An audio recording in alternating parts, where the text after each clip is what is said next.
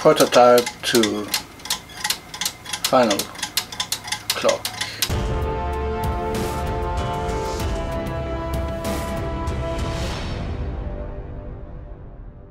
Hey guys, Jacques here.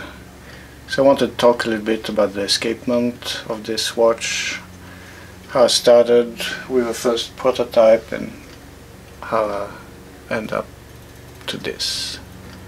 So, a couple steps to do this. I first made this little prototype escapement, and then the balance wheel, it's gravity, it's just a bolt here, so it kind of swing back and forth. And then the drive weight is 2 metric 12 nuts. It seems to be working, so that's some number of grams I'm putting. The steps to get there. In the book I had the link attached below. Page 33 there's a design with the dimension of the escapement. So the first part is the escape wheel and the pins, the anchor pins. The second drawing on page 34 is the interaction with the anchor and the balance wheel. From those description I get this sketch for the escape wheel, the anchor, and then this sketch for the anchor balance wheel. In the original watch the pins are 0.2 millimeter in diameter, so I thought it would be convenient to make the escapement 5 times the size, so that gives me pins who are 1 millimeter. So then I reuse this sketch, turn off the editing of the sketch, or have those white lines. So I make a disc, have the profile for the tooth here. Then I adjust the profile of the tooth for 3D printing because I cannot do those very sharp angles that's on here. So I added a little bit incline here, so with the round at the end it ends up at the same diameter. So once I have a tooth, circular patterns for the spokes, and I end up add a hub so I can tie up the spring.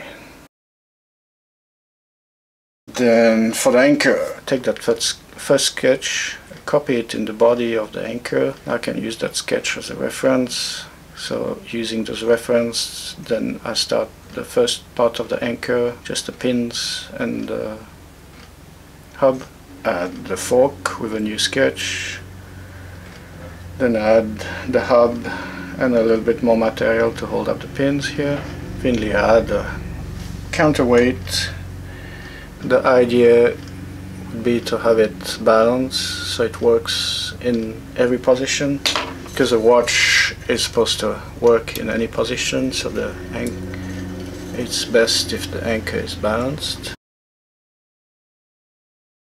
And then the last part is the balance wheel. That little balance wheel, it's simply a disc, 2 pins and a bolt.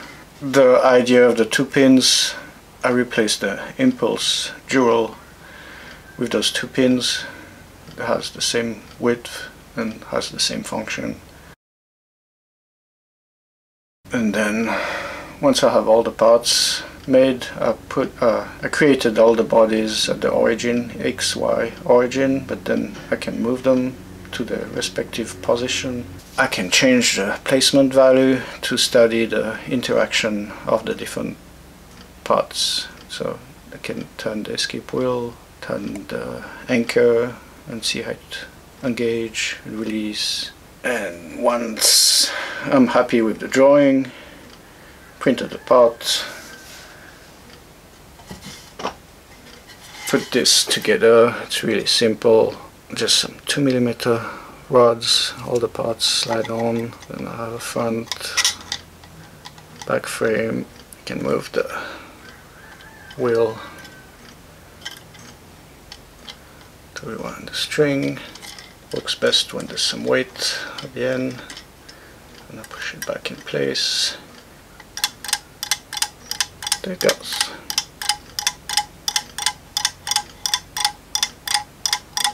And now you can see it in slow motion.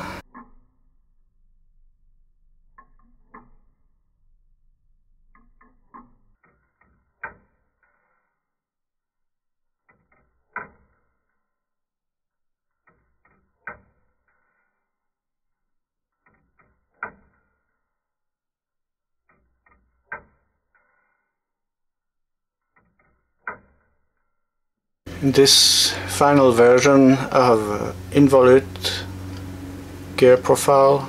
I've tried cycloid and involute. Cannot really say which one is the best. This is the cycloid gear and this is involute. At this scale it's hard to say the difference. And I'm not sure which one worked best. I think they're pretty similar actually. Last thing, I managed to get more room here between the balance wheel and the topper bridge. So I'm going to redo a spring that will sit in between here so it doesn't stick out like here. And then I'll be pretty much done with this watch, and I'm going to put the files on my mini factory. Last thing, you can see the spring in here, the shiny part. I was hoping to get 12 hours of runtime, but I tried and I think the best I'm getting is 8 hours only.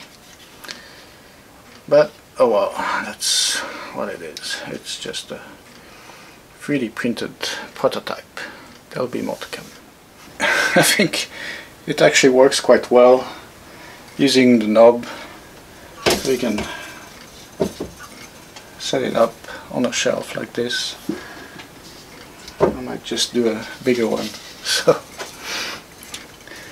So that's it for this video. Please like, subscribe, and I'll see you in the next one. Thank you for watching. Bye.